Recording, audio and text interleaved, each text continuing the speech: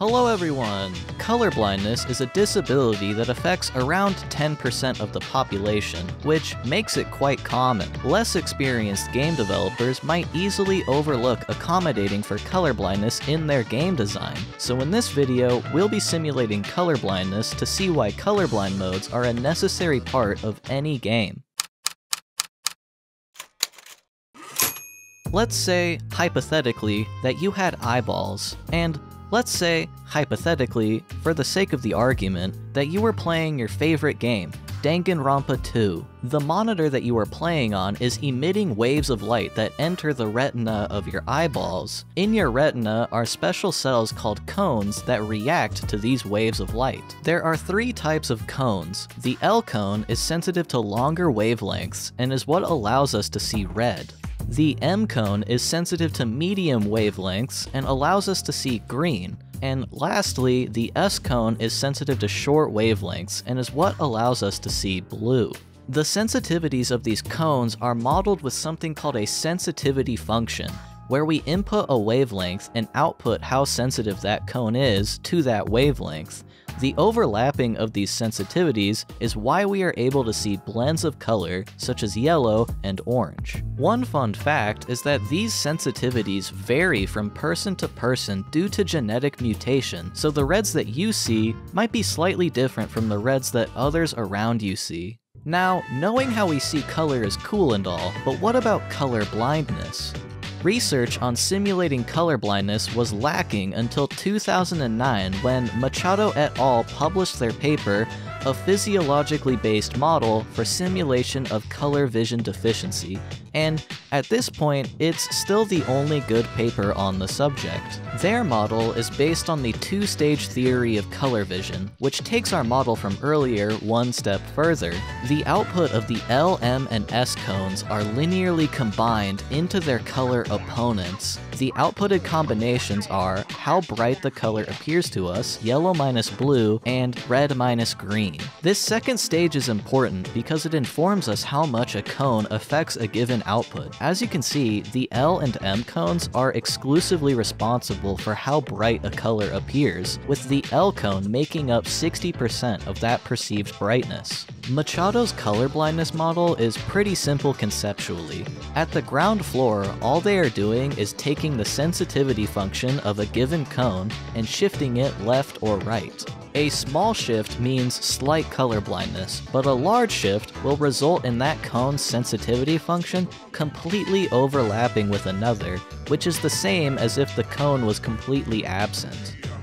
Obviously, they do a little bit more math than that, but I'm not going to explain it because they didn't provide the sensitivity functions they used, so it would be hard for me to visualize it for you. I ended up using their pre-computed matrices for my demonstrations and shader. If you're interested in the math details, the paper is in the description below. The shader for color blindness is pretty simple. Machado's model is based on a severity value from 0 to 1, where 0 is no color blindness and 1 is complete color blindness. We are provided with 10 matrices for each type of color blindness. Each matrix is computed with increasing severity in steps of 0.1. We import these matrices into our shader, shove them into an array, and then we take the severity value we want, for example, 0.46. We multiply it by 10 and take the floor to get the index of the first color blindness matrix. Then we add 0.1 to the severity value and multiply it by 10 and take the floor to get the index of the second color blindness matrix. But we make sure that these values don't exceed 10 so that we don't get an index out of bounds error. Secondly, we multiply our original severity value by 10 and take the fractional part to use as the interpolation value between the two matrices. Lastly, we multiply this matrix with our color to simulate the color blindness.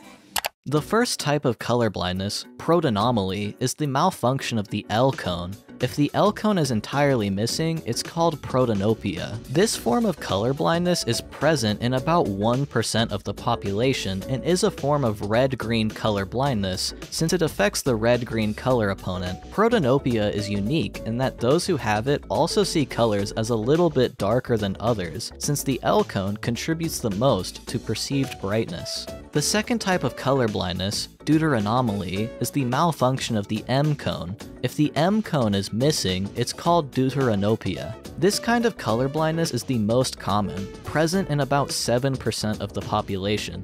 Deuteranopia is pretty much the exact same as protanopia, but without the dimming effect, since those with deuteranopia still have their L cones.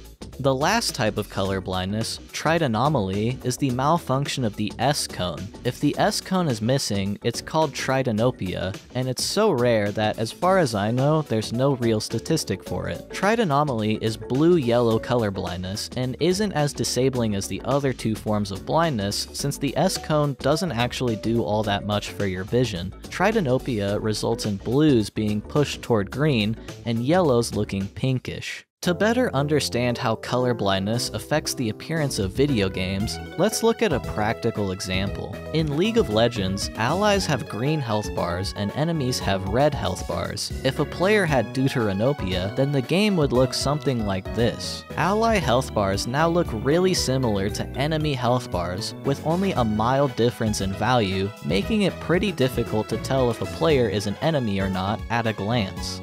Now, League of Legends averages 130 million monthly players, and if we assume 8% of them have some form of red-green color blindness, then about 10.4 million players will be at a disadvantage, which is quite a lot. Thankfully, League of Legends provides a colorblind mode in the options, which changes ally health bars to bright yellow when enabled. This allows colorblind players to differentiate allies from enemies based on brightness instead of hue.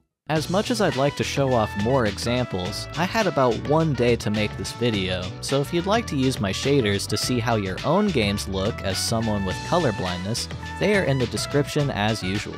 Thanks for watching, everyone. Sorry if you found out you're colorblind from this, but I hope you have a great rest of your day, and I'll see you next time.